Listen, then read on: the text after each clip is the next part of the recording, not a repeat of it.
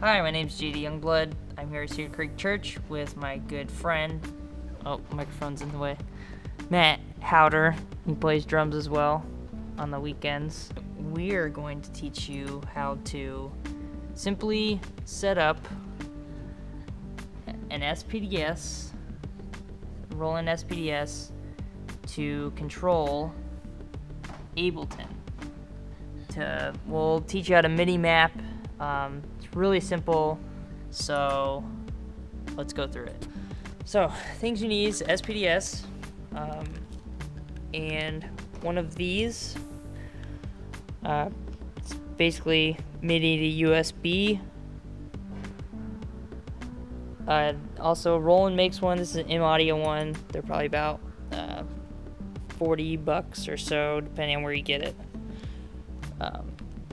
And obviously Ableton and a laptop. So anyways, here's the steps.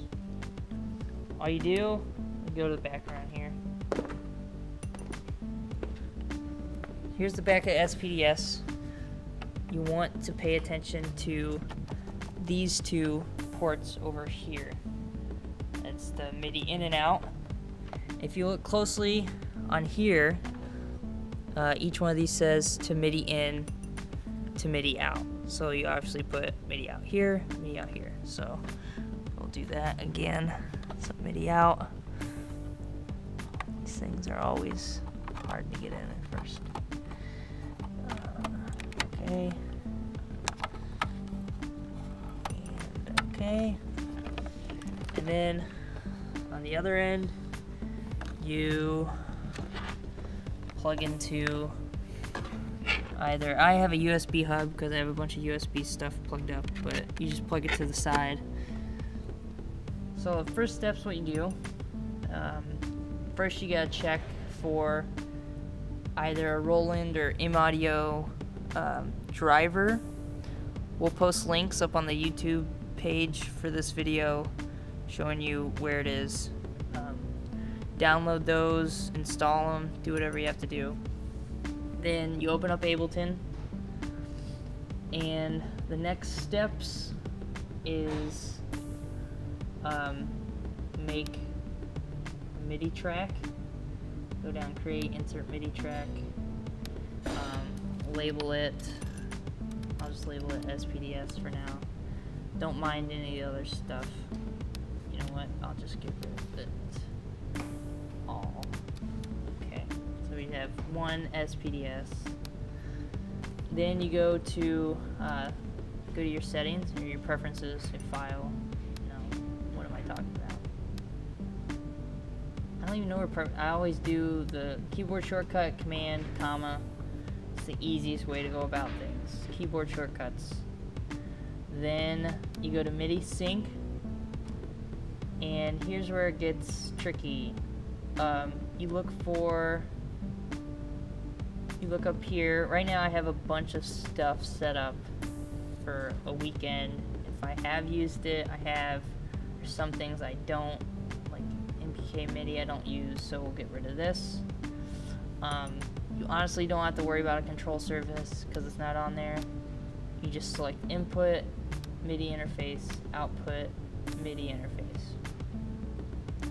Then you go down to MIDI ports, see USB Uno, make sure track and remote is on.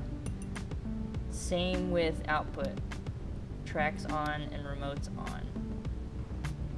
Got it. You're done there.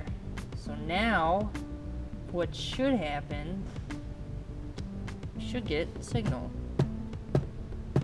If you look at this top right corner, this little square up here, see it's flashing right by the D. So that means we're getting something.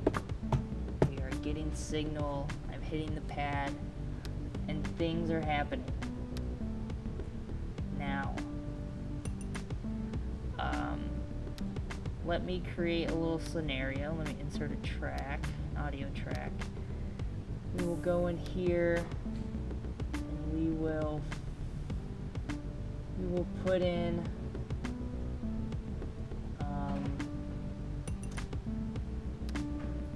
I'm trying to find a backtrack. get a weekend Easter service. We got a post jam. Sweet. Make sure the audio's coming out. Twice. Alright, we're good. Don't forget, if you are, actually you don't have to do that. So let's say we're playing the song Opener, and I want to launch this clip, or this backtrack, from my SPDS. First of all, you have 9 pads on an SPDS, so you can choose whatever you want. So let's just start with one. One's up here on the rim. So you click MIDI. Everything in blue means you can MIDI map.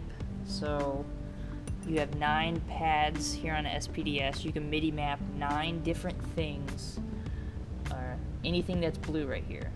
So I want to MIDI map this opener clip, this master clip right here, because that will launch the audio 2 clip over here.